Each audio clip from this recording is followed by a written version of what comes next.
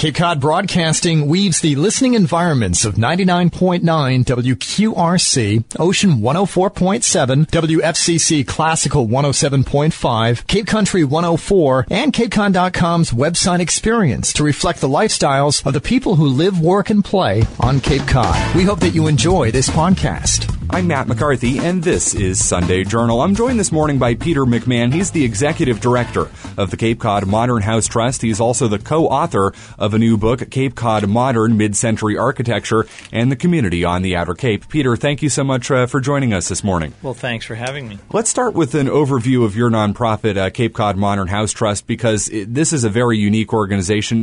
What is it, and how did you start it? Okay, well, I grew up in a modern house in Wellfleet in the summer designed by a guy named Charlie Zender, who was one of the modern architects on the Outer Cape, and went to architecture school and came back to the Cape and curated a project, a show at the Provincetown Art Museum on the modern architecture. This is 2006. There is an amazing collection of experimental modern architecture on the Outer Cape, which was really pretty unknown, even though many of the architects were famous in the outside world. And why was that? I mean, why were there so many examples of that type of work? So two things happened in parallel in the late 30s. So Walter Gropius, who is the founder of the Bauhaus School in Germany, a very famous school of design, he was hired by Harvard to come and teach the modern curriculum to Harvard students. And so he came and spent a summer in Marion on Planting Island, sticking out in Buzzards Bay, and collected this huge group of people who were ex-Bauhaus teachers who all came to the U.S. in 1937 and spread out and started teaching the Bauhaus curriculum. Also in Wellfleet, there were a group of we call them Bohemian Brahmins who were sort of self-taught artistic bohemians who moved to Wellfleet when it was very, very cheap. Land was $25 an acre.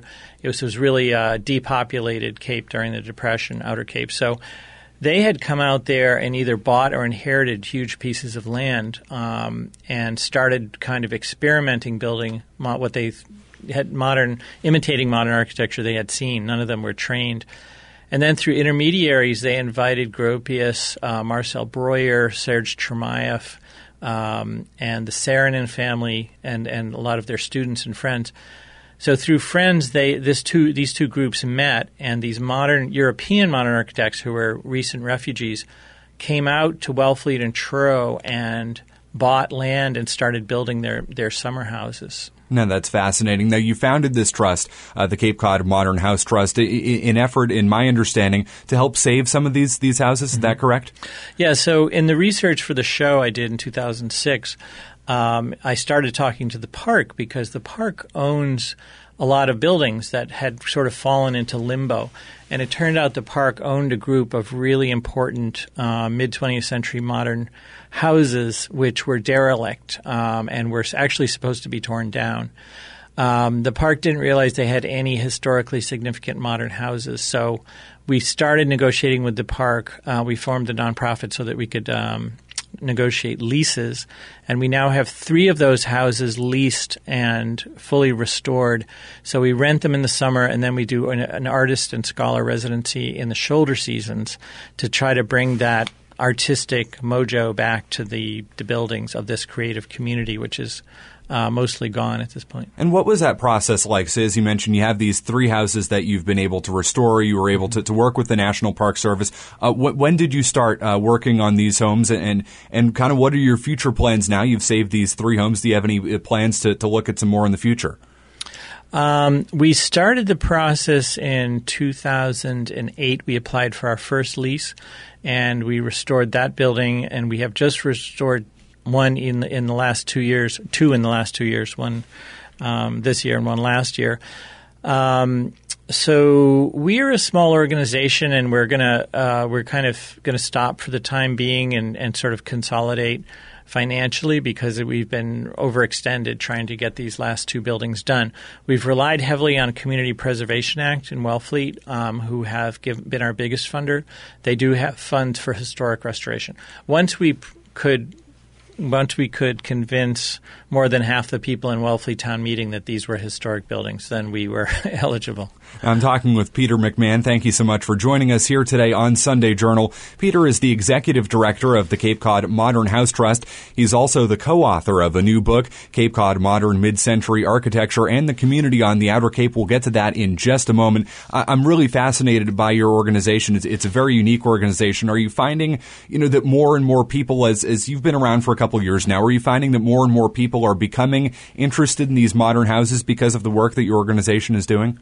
Yeah, there's a big groundswell of interest in mid-20th century modern design in all of its forms. This is partly just an accident of history. It's been, they've been a long enough period of time has passed so that people are fascinated with this.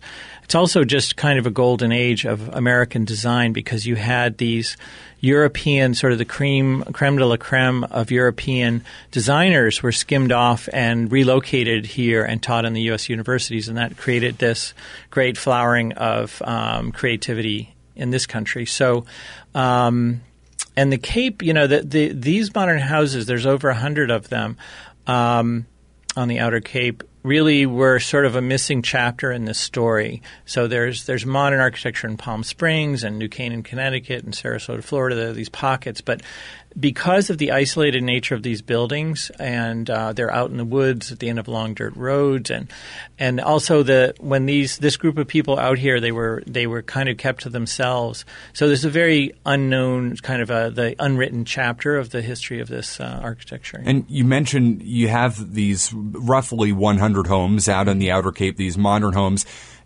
In your opinion, in your view, how many of these homes are worth saving? You've been able to save 3 so far. I mean, what's the long-term goal as you look to the future of these homes? Well, 95% of these are privately owned. So they're a lot of them are in the park, but they're pre-1959 houses, so they're privately owned. So their fates are really in the owners, and a lot of people who own modern houses are starting to get more aware of their provenance and proud of them and taking care of them. A lot of them are kind of fragile buildings and not easy to to sort of restore and renovate. So I think there's a lot of awareness and pride in this kind of piece of our history. I mean, the Outer Cape has always attracted. It's always been kind of the Grand Central Station of the fascinating people of the 20th century. You had Norman Mailer, and you had Marlon Brando living here for a little while, and just everyone you can name, politicians, artists, scientists, and then all the people who are teaching at Harvard and MIT and Yale who are coming here in the summer. So there was this incredible kind of nexus of thinkers and creative people in the mid-20th century. And these buildings are kind of the what was left behind. And I know you've worked with folks in Wellfleet. I know you'd mentioned you've been, relying on some Community Preservation Act funds for these projects. What's been the community response to this? How are people feeling about this, and how have you seen that response grow over the course of your tenure with this organization? Well, there's a lot of people still around who had something to do with this. Either their father was a carpenter that worked on them, or they were family friends with the parents or grandparents, and so there's a lot of connections still in Wellfleet. And then, locally there's a great deal of interest. And then, Wellfleet Marketplace, the grocery store in Wellfleet, has sold 300 copies of our book. So that's a little indication of how popular it is. I think the Orleans one has only sold 3 copies. So it's a little bit of a epicenter.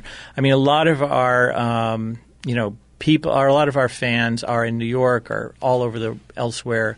England, people in Italy. We got a ton of press from the book all over Europe and all over the U.S. So, I mean, the reason for the book is that we have accumulated so much information through collecting oral histories, searching archives, and then our original research where we would measure buildings and document them if there was no documentation. So we really reached a critical mass of material. We really had to get it out there in a book. I'm Matt McCarthy, and you're listening to Sunday Journal. Thank you so much for joining us. We're joined this morning by Peter McMahon. He's the executive director of the Cape Cod Modern House Trust. He's also just written a book. It's called Cape Cod Modern Mid-Century Architecture and Community on the Outer Cape, and you had mentioned it. You know, I'd love to get into this. It's a fascinating book. You had mentioned that there's kind of been this groundswell and all this information has piled up as you've been doing this. How long had you been working on the book before you got it published? Well, we were collecting material for about 8 years, and then it was 2 years of serious writing. My co-author, Christine Cipriani, is a professional writer and editor, which was a huge help because I'm not really. So we really took turns. The book is really a series of biographies, and so we took turns writing them and then trading them back, and it was actually a really good experience. Now, do you look at individual pieces of architecture on the Outer Cape in the book? Kind of what does it focus on? Yeah, I mean, the book is organized. The first chapter is really from the glaciers up to 1937. So we really describe the landscape, the particular landscape of the Cape, which was so important. And also the history of provisional buildings, of buildings which are moved or temporary or floated over somewhere else or taken apart and recombined. And this was a big inspiration to the modern architects. They were very into vernacular architecture. Then we do a whole series of biographies of all the architects, and then we have a last chapter that's about sort of the 60s and 70s and the end of this period. Do you have a particular, kind of favorite era? Because we're talking about, the mid-century, the mid-20th century in this. Do you kind of have a really, favorite part of the book or a favorite piece of architecture that you've covered and you've gathered information on? Is there something that just really stands out to you? Yeah, I'm very fascinated with Marcel Breuer, who was one of the most important American modern architects. He was Hungarian by way of Germany and England, but he became a very important American modern architect. He designed the Whitney Museum in New York and the UNESCO headquarters, but he also designed very famous furniture, which you see everywhere. He invented tubular steel furniture. So I find him a very fascinating guy because his smallest design is related to his biggest design. You can see this sort of line through of his thought process from the biggest decision to the smallest decision. Yeah. Now, I know you've given tours of these homes in the summer in the past, these homes that you've helped to save and restore 3 homes on the Outer Cape. How popular have those tours been? I mean, have people really been interested in getting out to see the work that you and your organization have done? Oh yeah, we always sell out every year, and there's great demand. We do a big tour in August, but we also do many small tours. If you become a member, you get a small tour for up to 10 people. So we're doing those constantly. Yeah. And that's becoming a member of the Cape Cod Modern House Trust. Is that correct? Yes. And how many people do you have involved in your organization? Oh, hundreds. I can't tell you at any given moment, but. A great many. We had a very successful Kickstarter campaign for our last house, which was the Weidlinger House, which we just finished, completed this summer. And that was huge and really was a great way to galvanize, to really see how many people really supported the project in a tangible way. And I know we had chatted a little bit about that project in the past, wondering for our listeners who may not be as familiar with it, wondering if you could share a little bit about what that project was all about. Mm-hmm. So the Weidlinger House was built in 1953 by Paul Weidlinger, also Hungarian. He's a very important engineer who kind of invented blast proofing and earthquake proofing of structures. That was his thing, and his firm is still a huge international firm, although he's passed away.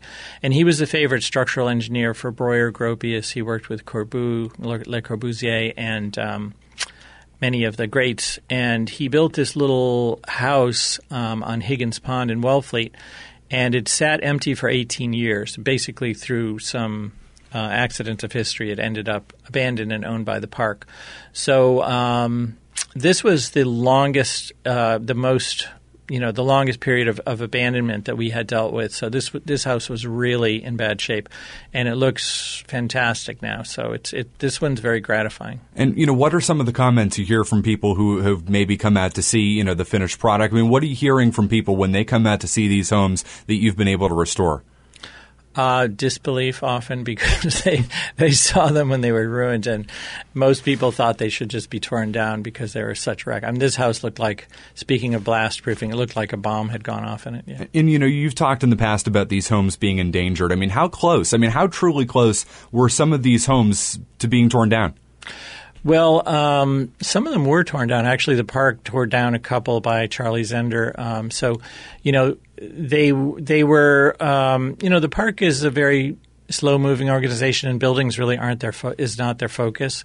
So there was some just benign or malign neglect, going on, but it was mostly just it wasn't on their agenda, so they just were sitting empty. And how has your partnership been with the National Park Service? Obviously, you've been working with the National Seashore to help get some of these homes and to restore them. What's your partnership been like over the course of your organization? Oh, well, it's very, I mean, we wouldn't exist without the park. Really, we formed the organization which came out of discussions with the park's historian about what to do with these houses. So we relied really very heavily on the town of Wellfleet and on the Park Service, and really it's been a group effort. And Peter, for people who are interested in learning more, maybe want to learn more about your organization, maybe get involved with the Cape Cod Modern House Trust, how do they go about reaching you? What's a good way to learn a bit more about what you're doing and to learn more about your book as well? Well, just go to our website and check it out. It's Cape Cod Modern House Trust. Just Google it and you'll find it.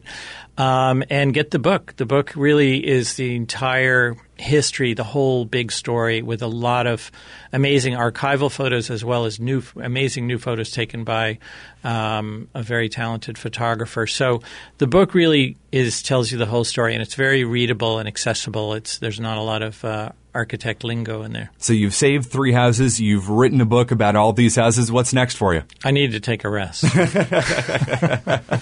Resting up for now. Yes. Well, Peter McMahon with the Cape Cod Modern House Trust, he is the executive director and the co-author of the new book, Cape Cod Modern Mid-Century Architecture and Community on the Outer Cape. Thank you so much for joining us on Sunday Journal, and please do keep us posted on what you and your organization are doing. It's very cool stuff, and thank you so much for coming in this morning. Thanks a lot. I'm Matt McCarthy, and this is Sunday Journal. This podcast is a presentation of Cape Cod Broadcasting, which is solely responsible for its content. Thank you for listening. For more information, please visit us at capecodbroadcasting.com.